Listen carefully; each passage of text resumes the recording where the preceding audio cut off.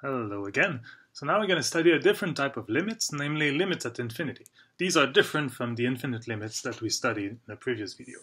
So what we're now interested in is the behavior of the function f of x as x becomes very, very large, or either on the positive side or on the negative side. Okay, so let's define what I'm talking about.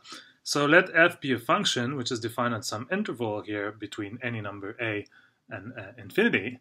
Then we say that the limit as x goes to infinity of f of x is equal to L if the values of the function f of x can be made arbitrarily close to the number L by taking x to be super, super large.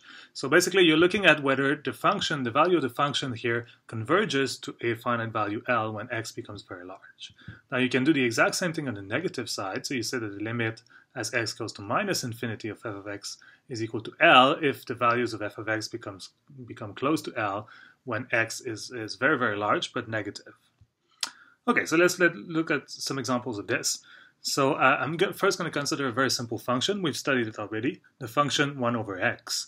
So if I graph this function, well, what does it look like? It's going to look like something like that on the positive side and something like that on the negative side. Now, if I ask you what is the limit as x goes to infinity of 1 over x, so what you want to look at is what is the behavior of the function here as x becomes very, very large on the positive side. Well, if x is a very large positive number, 1 over x just go to 0. So we see that the limit here should be equal to 0. Now I can also look at the limit as x goes to minus infinity of 1 over x. This would amount to looking at the behavior of the function as x becomes very large but negative. And here, well, 1 over a very large negative number is still 0. So I still get that the limit here is 0. Right, so when we have such a thing, to remember in the previous video we introduced something called vertical asymptotes, which basically were vertical lines such that the function blows up on either side of the line. Well, here we can define something which is called horizontal asymptote of the curve. So these are horizontal lines such that the function, the limit of the function as x goes to plus or minus infinity, the value of the function goes towards this point L. So in this case, the line y equals to 0 is a horizontal asymptote, because on both the positive and the negative side, the limit of the function goes to 0. Okay, so let's do a more complicated example. So let's look at the function x squared minus 1 over, that should be a square, so over x squared plus 1. What does that look like? Well, this is harder to study, but you could actually try to figure it out yourself, or you can just trust me. So at x equals to 0, well, the value is minus 1, so I'll get something like that. It will cross the y-axis at x equals to 1. So, well, let me draw it and then change, fortunately, So let's forget about these numbers here. And let's take this to be 1, this to be minus 1.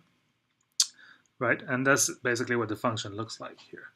Now, if I ask you what is the limit of the function as x goes to infinity, well, here, if x becomes very, very large from the graph, you can see that y, the value of the function, will converge towards 1. So the limit here of the function as x goes to infinity should be equal to 1. And similarly, the limit of the function as x goes to minus infinity should also be equal to 1. But let me try to calculate these things without first drawing the graph. So we're going to start from the function and then try to see why this is true. So I'm just going to do the plus infinity case, but the minus infinity case is the same.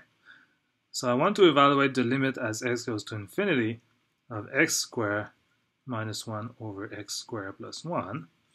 Now, if I just stare at this, it looks like what I'm trying to evaluate, if I set x to be very large, I'll get something very large over something very large, which doesn't tell me much, because something very large over something very large could be anything. Could be small, could be large, could be infinite, I don't know. So I need to manipulate this expression to be able to evaluate the limit. But one thing I can do is divide both the numerator and the denominators by x squared, and then we'll get a different expression. So what we'll get, so if I divide by x squared upstairs, I get 1 minus 1 over x squared. If I do the same thing downstairs, I'll get 1 plus 1 over x squared. And now the beauty is that you see that once I've done that, if I send x to be very, very large, 1 over x squared just go towards 0, and this also goes to 0. So I end up with 1 minus something very small over 1 plus something very small. What is this? Well, this is just 1 over 1, or basically 1. So now I've calculated the limit here, which is exactly what I got by looking at the graph. And the tip here that I can give you whenever you have a limit at plus or minus infinity of some sort of ratio of polynomials here, the tip is to divide both the numerators and the denominators by the largest power of x that occurs in the denominator. So here the largest power was x squared, so I divided by x squared both upstairs and downstairs, and that gave me a way to evaluate this limit. So let's do a few more examples of this type. Okay, so here's the first one. So I have to evaluate the limit as x goes to infinity of this ratio of polynomials. I'll just apply the tip right away. So I want to divide both upstairs and downstairs by the highest power of x in the denominator. So that's x cubed. So what do I get? I get the limit as x goes to infinity. I divide by x cubed upstairs and downstairs. 1 minus x cubed minus x squared over x cubed, that's just 1 over x. Divide by x cubed downstairs, I get 1 minus 1 over x squared plus 1 over x cubed. And now if I send x to be very, very large, this becomes very small, goes to 0, this goes to 0, goes to 0, goes to 0. What I end up with is just 0 over 1, which is just 0. So in this case, the limit is just 0. All right, let's do this example here. So I want to apply the same tip again. So now I want to divide by the highest power in the denominator, so that's x cubed. So if I divide the numerator by x cubed, what do I get?